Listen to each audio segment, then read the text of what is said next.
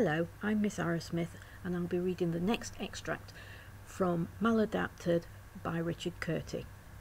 Right, are you sitting comfortably? Then we shall begin. In the first extract we met Cillian, who was on the metro train with his father Paul. There had been a bomb explosion planted by the resistance group called the Revelation. We also met Tess, who had planted the bomb. We left Cillian trying to find his father in the wreckage. Okay, let's find out what happens next. Chapter 4. Tess checked the time again. Then, as if in answer to her prayers, the wail of a police siren rose up from the streets. This was it. The blow had landed. A second siren started, then a third. Tess stopped running and peered over the edge of the skyway. She saw the traffic signals far below snap to red, then one of the road pulsed blue, instructing everyone to clear. Moments later, emergency vehicles sped through, converging on the floating park district. Tess felt a swell of pride. One well-placed device would gridlock the entire metro system, and Revelation would be headline news again, forcing people to listen because that was the only way to make them understand. But just as she turned to run on, a rhythmic thumping in the sky made her look up. Helicopters. Not just one, but 4, 5 emergency choppers swarming over the river like insects. And not just the police, but medical SWAT teams carrying biospares. Unease suddenly gnawed at Tessa's guts.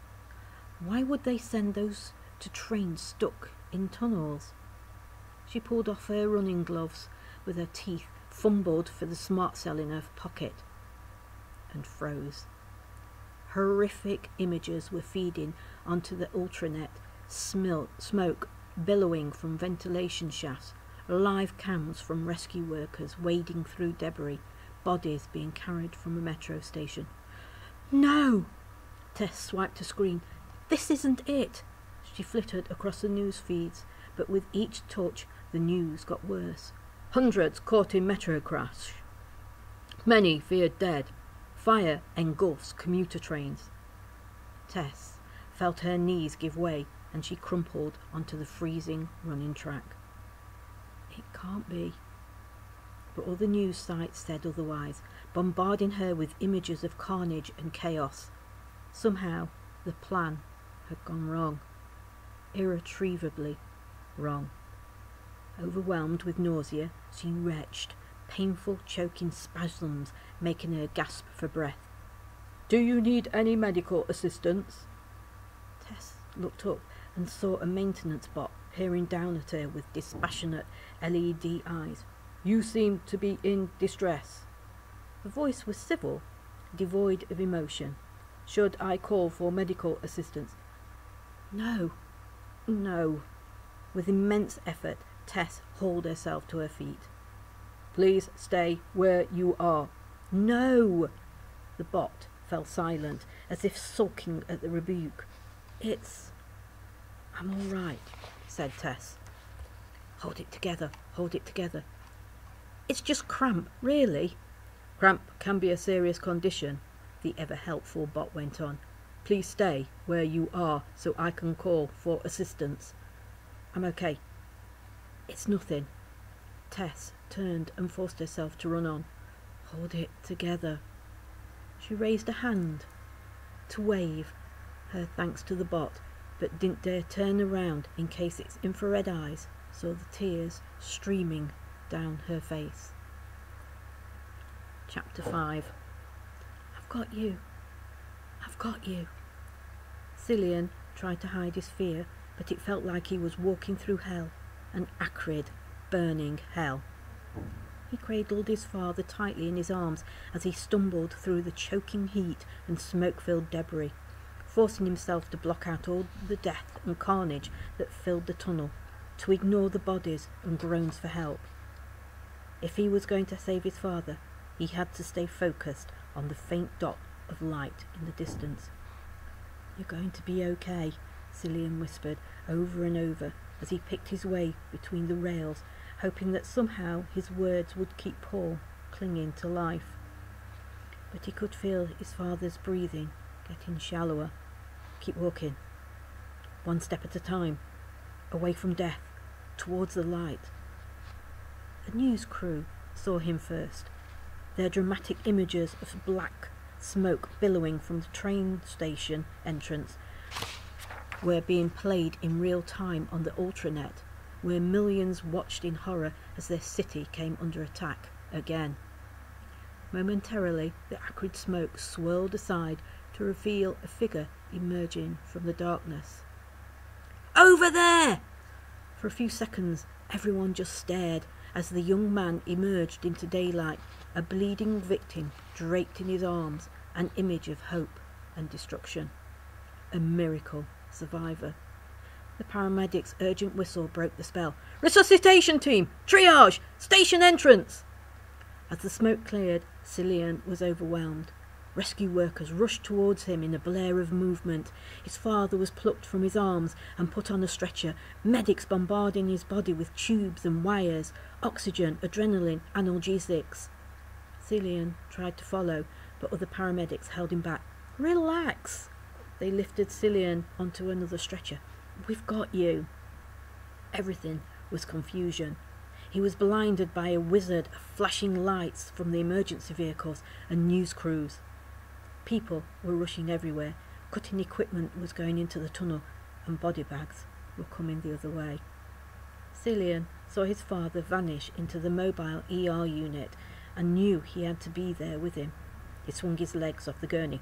"Don't move, please." "I'm okay." "You're in shock." He tore off the tubes they were trying to fix to him and ran towards ER. "Wait!" But Cillian wasn't stopping for anyone. He barged through the doors to the operating theatre.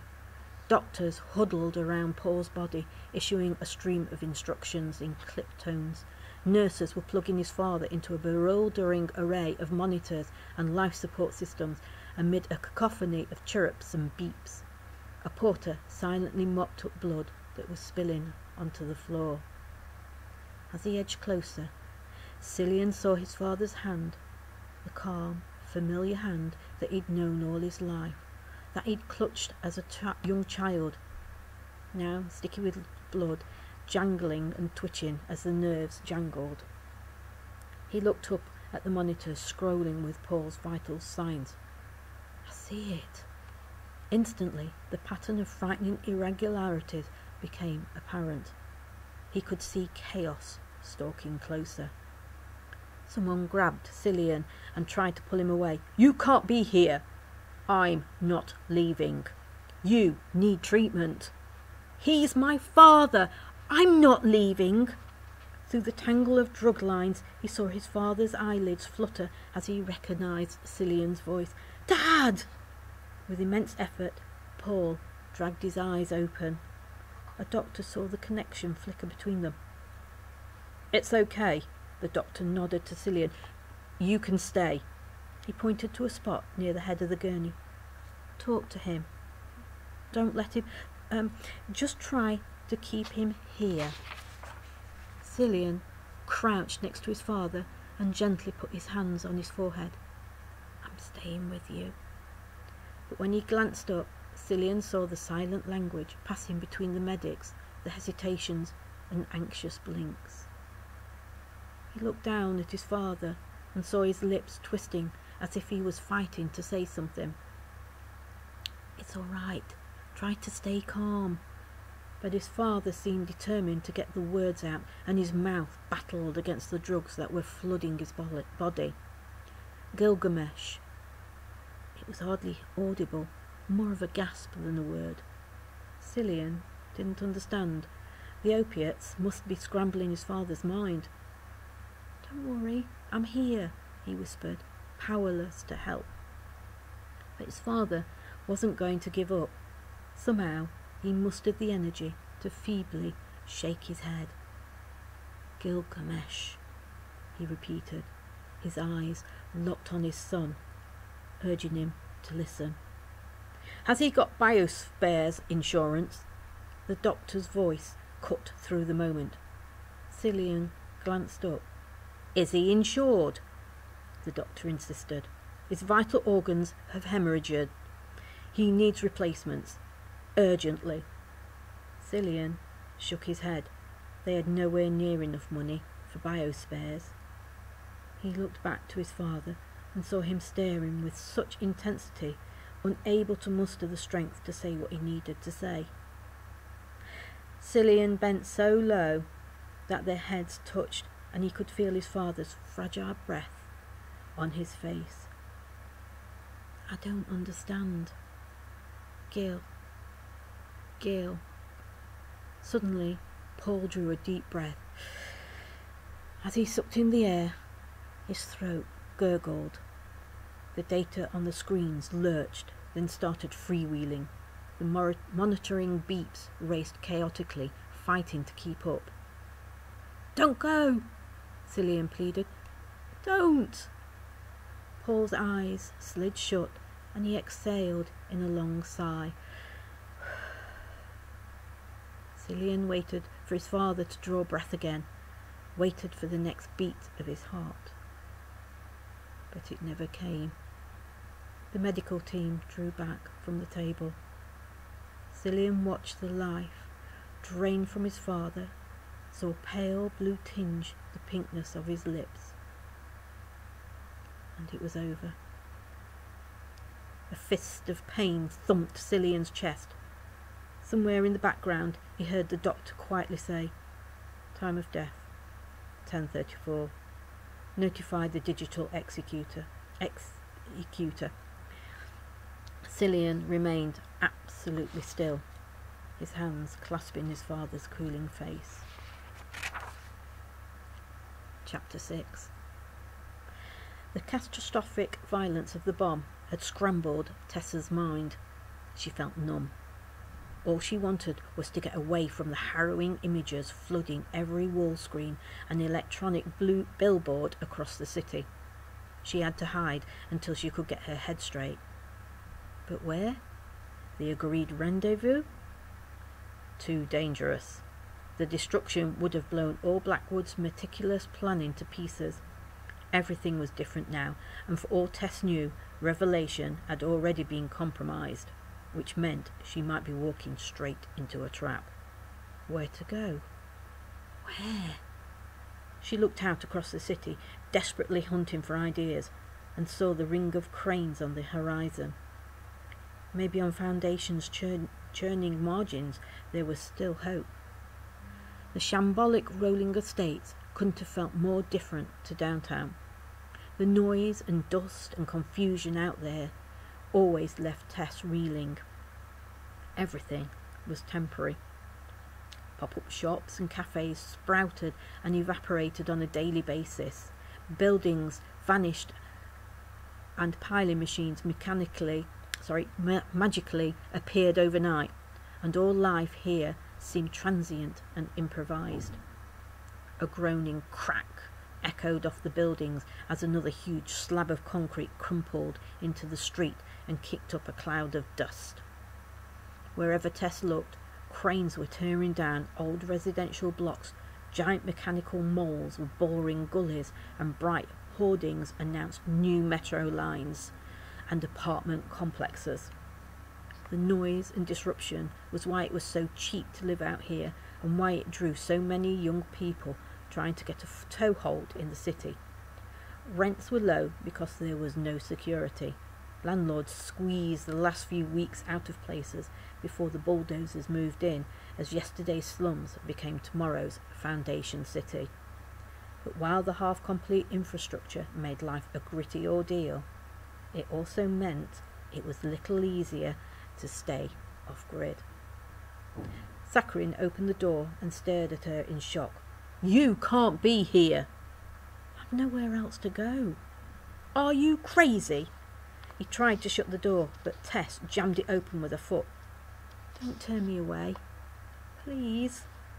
He saw the anguish and confusion in her eyes. "Shit!" Reluctantly, Sakharin pulled her aside, checked no one had seen, and threw the bolts across. "I didn't change the plan," Tess said. Well, something went wrong. I swear, every last detail was checked. What difference does it make now? He glared at her angrily. I just need somewhere to think. Tess walked down the hallway and entered the tiny lounge. A laptop was open on the table, playing live images from the metro tunnel. Rescue workers were cutting through the tangled wreckage and carrying out body bags. How many dead? She whispered. Sakharin flipped the computer shut. No point torturing yourself. You were doing your duty. How could that be duty? She said bitterly. Following the faith means that you just that, doesn't it? Sakharin lit up a smoke anxiously. Following, not questioning. While we breathe, we trust, Tess said in a hollow voice. Right. While we breathe, we trust, Sakharin inhaled deeply. Tess could hear the doubt in his voice. Could I use the hole until it's safe again? I guess. Sakharin stubbed out his smoke, then pushed the battered sofa aside, lifted a threadbare rug and removed 4 sections of floorboard to reveal a steel trapdoor. Don't worry, I've cleaned it since you were last here. He gave a grim smile and swung the door open. Carefully, Tess clambered down the narrow steps into the darkness and dropped onto a mattress. The torch is by your foot. Tess felt around until she found it and snapped the bulb on. You'd better have these as well. Sakharin rummaged in his pocket and pulled out a small tin. He flipped the lid to reveal 2 red capsules. What are they? You need to sleep.